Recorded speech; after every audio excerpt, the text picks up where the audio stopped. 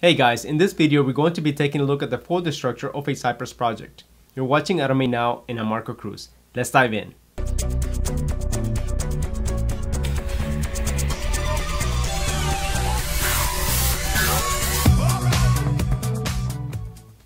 I already have a Cypress project set up, so I'm going to go ahead and open up Visual Studio Code so we can take a look at that project together. So let me go ahead and launch Visual Studio Code here. Then I'm going to click here where it says Open Folder. Then I'm going to navigate to my C drive and the automation folder. This is where I have the Cypress project. So I'm going to open this folder and click Select Folder.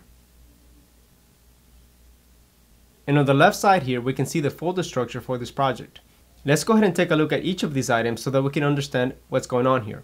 So first we have Cypress here. This is the main Cypress folder. This is where the project is. And the first thing that we see here is this folder called Fixtures. Now the Fixtures folder is used to store your test data. This may include mocking data, API data, and so forth. Next we have Integration. The Integration folder is where your test files are going to be located. So any tests that we write, we're going to store them in the Integration folder. And by default, when we install Cypress, we have these two folders here. Each of these folders contain tests that we can run. For example, this Getting Started folder has one spec file called To Do. And if I open this up, we're going to see the test that it contains here on the right. Next up, we have the Plugins folder. This plugin folder is mainly used to handle things that take place outside of the browser. For example, querying a database. Next, we have Support. And there are different things that we can do in this folder. For example, we can write custom commands, or we can override existing commands. So we're basically modifying the existing behavior that Cypress comes out of the box with. Then we have this folder called Node Modules. And this folder is automatically added when we install Cypress. Next we have cypress.json. And this file is used for global configuration items.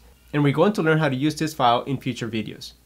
Next we have package.json and package.json. Both of these files get created when we run npm init. Let me open this package.json file. And here we can see some basic information that this project has here. Well, that has been a quick introduction on the Cypress folder structure. If you have any questions, please let me know in the comments below.